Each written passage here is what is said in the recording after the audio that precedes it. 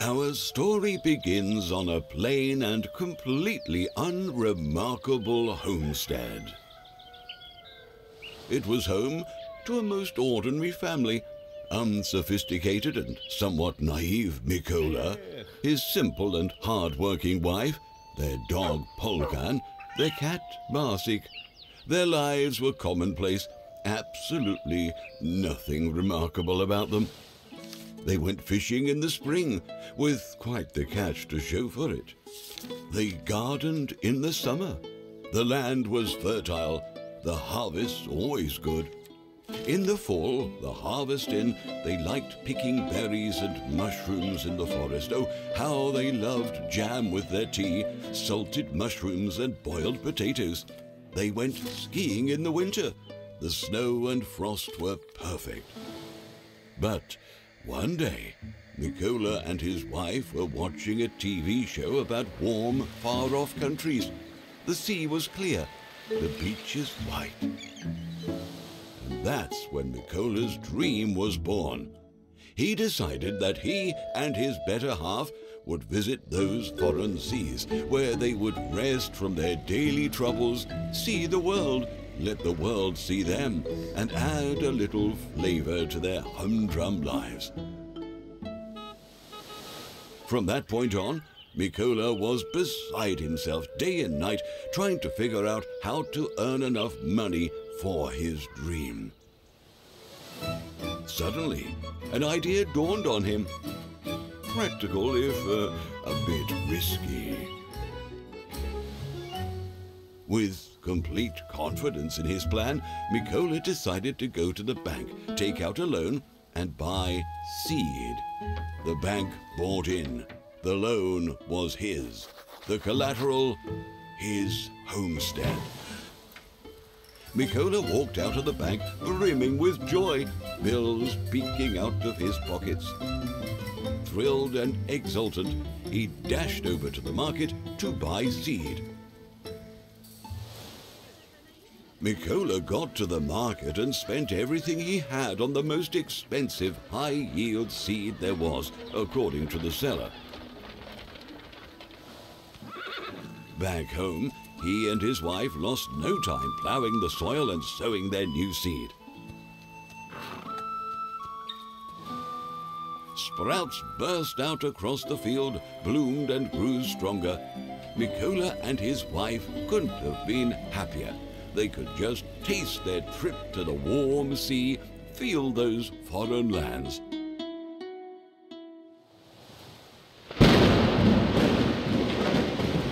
But their dream was not to come true. Mother Nature had other plans. The summer was unusually rainy, and the entire crop died. Their dreams washed right away. It's hard to put into words the pain and disappointment they felt, what they went through deep inside, the thoughts that ate at them. They couldn't understand why fate had played such a mean trick. Mikola despaired. He didn't know what to do. The money had to be paid back. Time was ticking. The bank was insistent. He was going to lose his homestead.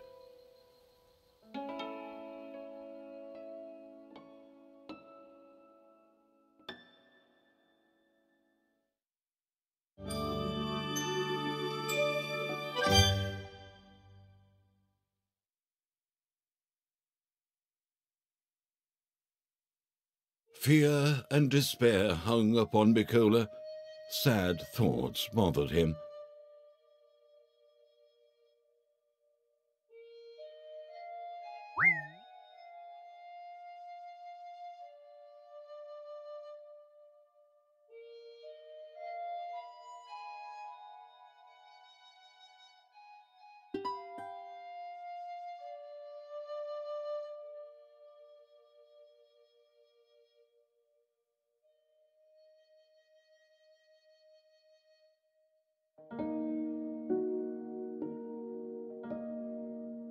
A sudden call from the bank disturbed Mikola even more. They decided to remind him that the loan repayment terms were inexorably approaching and there was very little time left. After the call, Mikola completely lost heart. He wished he could gather his thoughts and come up with a way to earn some money to save the homestead, but how can one think in such a situation? I should go take a walk in the forest, Mikola thought. It's quiet and calm there. No one and nothing will disturb me. Maybe if I gather my thoughts, I'll come up with something sensible.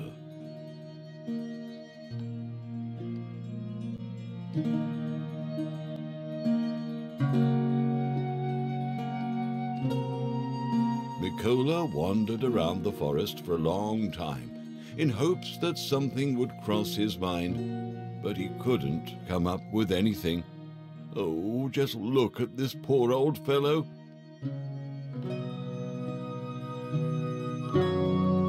It's time to return, Mikola thought, but I need to answer the call of nature before I head back.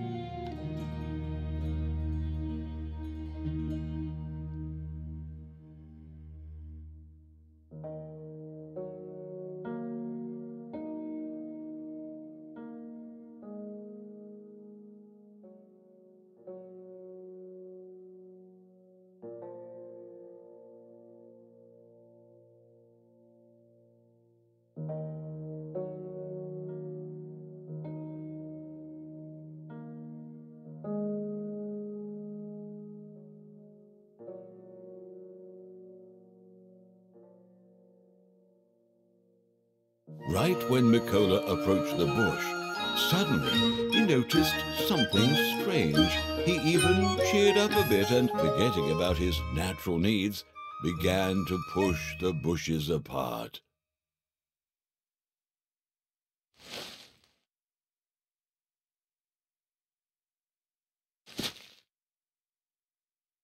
Whoa! Well, I'll be, Mikola said. It's an oil pipeline. The abandoned oil pipeline I read about in the newspaper. I wonder if the pipe is empty, thought Mikola, and at that moment he came up with a grand plan. Without thinking twice, and without wasting precious time, Mikola pulled up his pants and went back to the farm to grab his tools.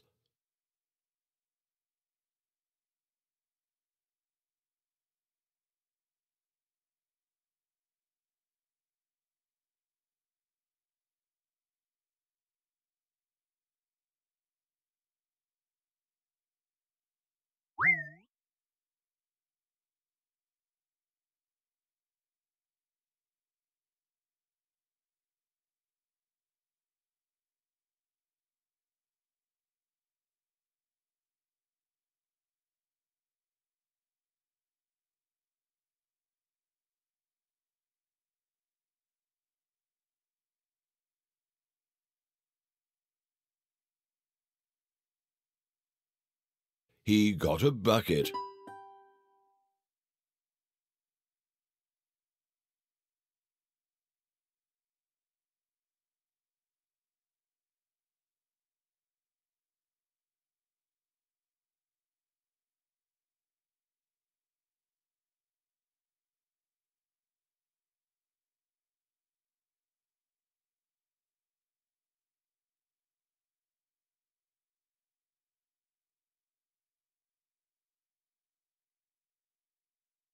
He took his hand drill. Its bit was lying somewhere around. And here is the drill bit. He also needed a hose.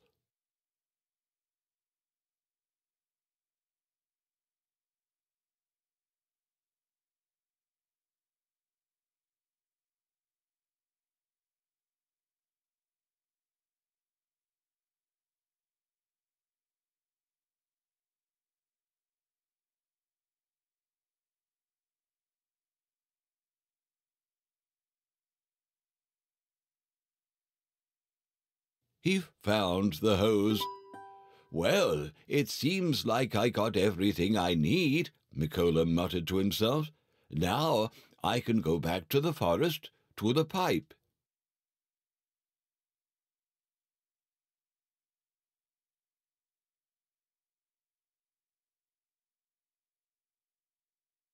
"Oh, and let me grab a corn cob," thought Mikola.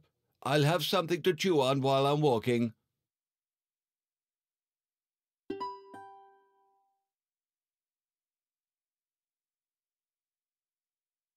Mikola is walking through the forest, chewing on the corn comb, thinking that maybe his fate was not really that bad to him. Maybe there actually was something left in the pipe, that he could pump it out and sell it to get some money and pay off his loan.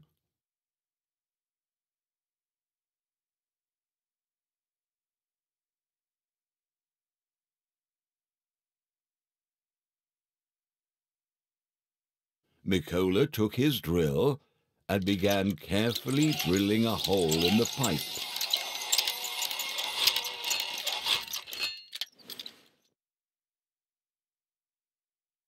With trepidation and excitement, Mikola inserted the hose into the hole and, oh joy! To his surprise, precious black gold poured right into the bucket. "I was right," he thought. "Even though the pipe is abandoned, it still has some oil in it." Mikola filled the bucket, plugged the hole in the pipe with the corn cob, and went back to the farm.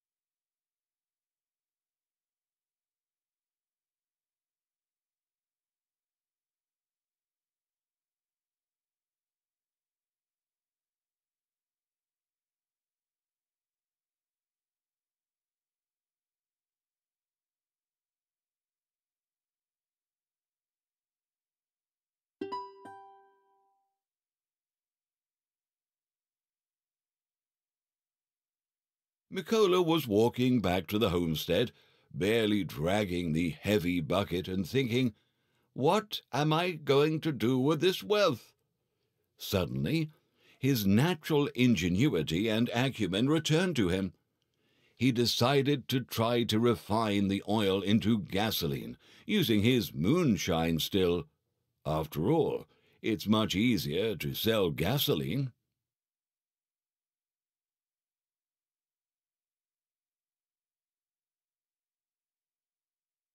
Mikola returned to the homestead and, without wasting time, went straight behind the barn, to the clearing where he had the moonshine still hidden, which he secretly used to make excellent moonshine.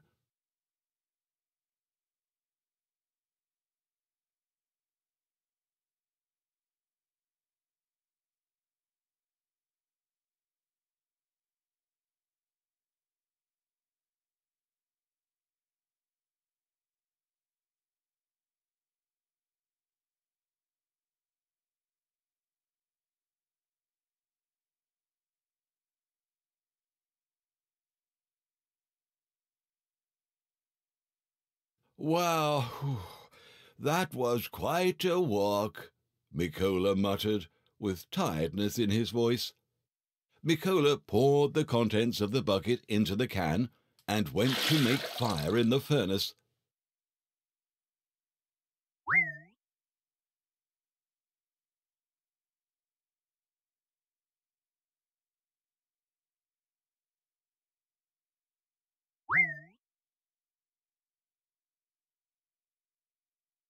There is no axe. Oh, what a rattlebrain. I was in the barn a moment ago and didn't grab the axe. Well, you can't chop wood without an axe. He'll have to go back to the barn.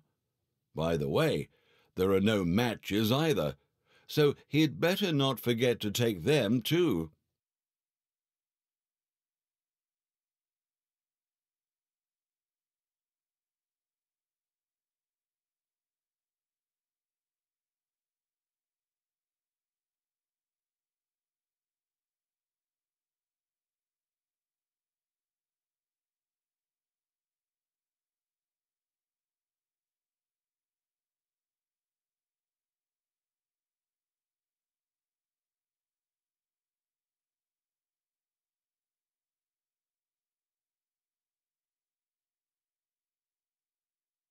Oh, here's the axe, Mikola said.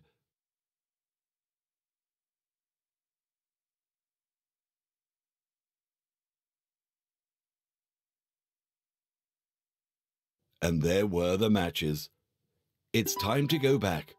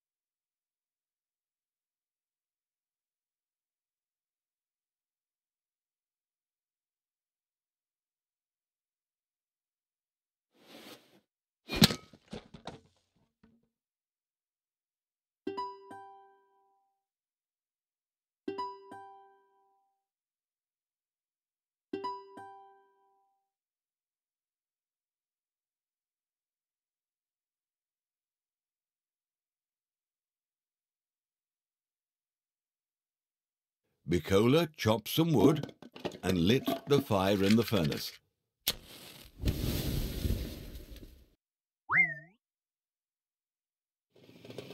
Feeding the wood to the fire, Mikola was thinking of a good way to sell the gas. He couldn't take it to the fair. It could cause some unwanted questions.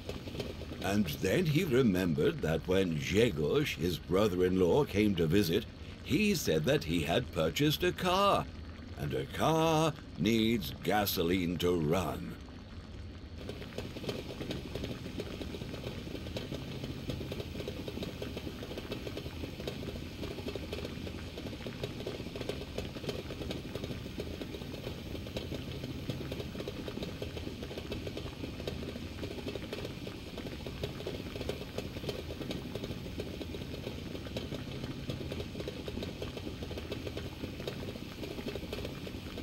In the meantime, the oil was successfully produced. Mikola took the bucket and went straight to his brother-in-law, who lived across the river.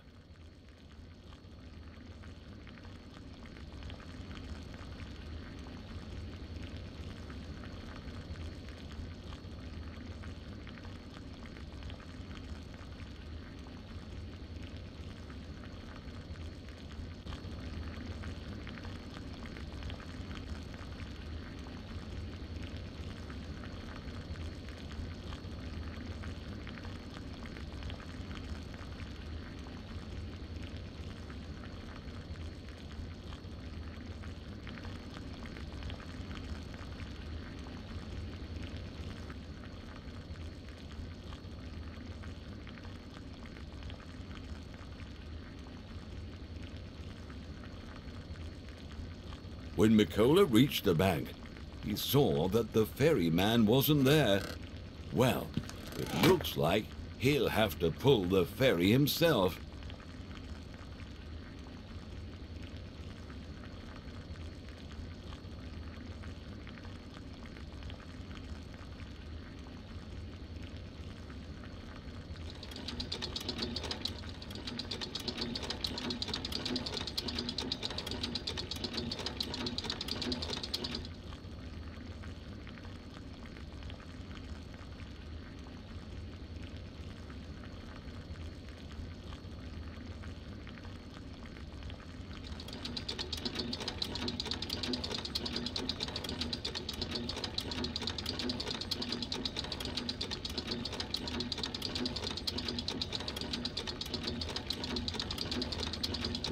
As Mikola was turning the lever, he recalled how Grzegorz talked about a dog he got after some kids got into the habit of stealing carrots from his garden. That dog turned out to be very mean, so Grzegorz told everyone to keep a good distance away from his house, or the dog would eat you whole. And for anyone who wanted to meet him, meet Grzegorz. Not the dog. He set a bell near the riverbank. If you rang it 3 times, he would hear and come.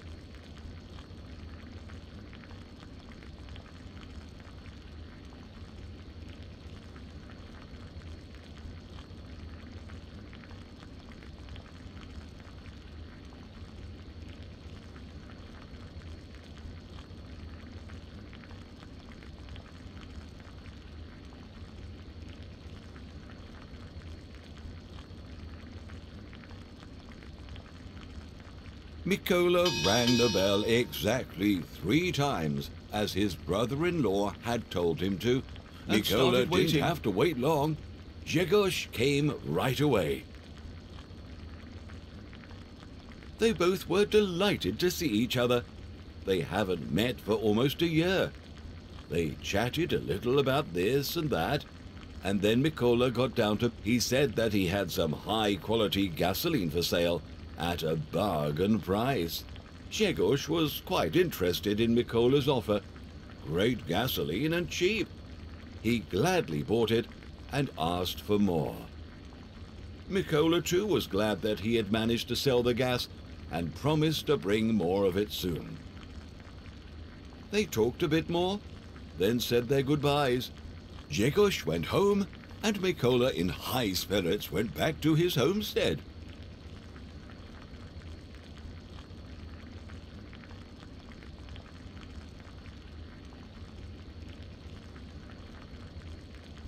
Mikola went back happy as a clam.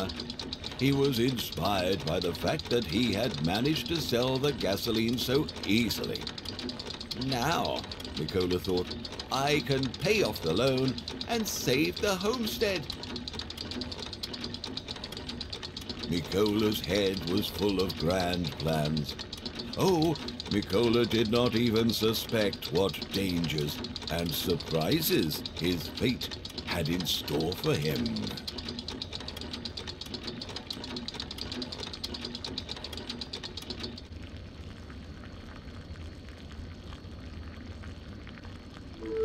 When Mikola returned from his brother-in-law, the first thing he did was to put his gasoline money into the piggy bank secretly from his wife.